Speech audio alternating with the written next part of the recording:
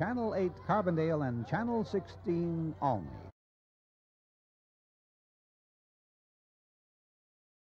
Hey, it's Steve again, and it's 1984 again. I do a lot of baseball these days.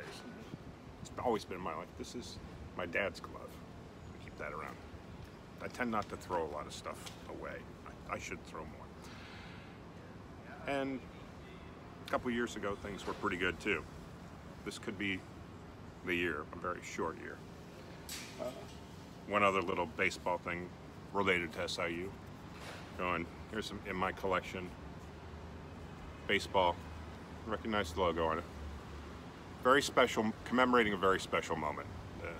For Geraldine's 30th birthday, she, I, and Brian, and Jer's brother, went to Wrigley Field and surprised Jer. She didn't know why she was there. We actually wound up seeing Peggy Kaczynski on the field, and Jer thought it was just there coincidentally. And Jer thought, oh, we're here to see Peggy. Oh, great, what a great occasion for her birthday. Nope. Brian had arranged this, I believe, to get on the field and meet Harry Carey. So Harry's signature is more kind of a scrawl. And also, along there, somewhere in here, is Ron Santo as well. We also saw that day. Here's a picture. Isn't that wonderful? But baseball. And SIU had its share of baseball players that went on to success playing the majors. And primarily because they had a great baseball coach. And that was Itchy Jones. Here's from 1984, I think probably October of '84. We're doing an interview with Itchy.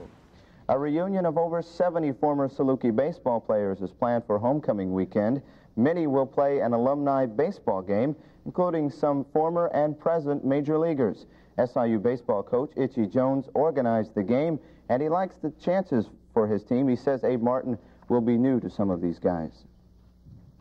First time I know that some of them have been back. A lot of them have never really seen Abe Martin field when you get back to some of the people that played for Abe, because I assume that Abe Martin field must have been built in about 1964. And we have, of these 70-some-odd people right now that are coming, we have them coming from all eras of the coaching staff. And since Abe and Joe Lutz and I are the only coaches that have been here since 1947, it is true a lot of them haven't seen it. And it'll be fun to see some of them come back and play in a ball game and just watch them, because alumni games or old-timer games in the big leagues are always a lot of fun, because naturally there's no pressure and the guys go out and just do whatever they want to do, and yet it still gives them a chance to remember the days that they performed and made Southern Illinois University baseball what it is today. Some of those former baseball players that will play in the game: Giants second baseman Dwayne Kuiper, Cardinal infielder Bill Lyons, and Texas infielder Bill Stein. All three of those, of course, are still in the major leagues. Former coaches at SIU, Abe Martin and Joe Lutz, will also be there October 20th at 9 in the morning before the SIU West Texas homecoming football game. Channel 8 Carbondale and Channel 16 Almy.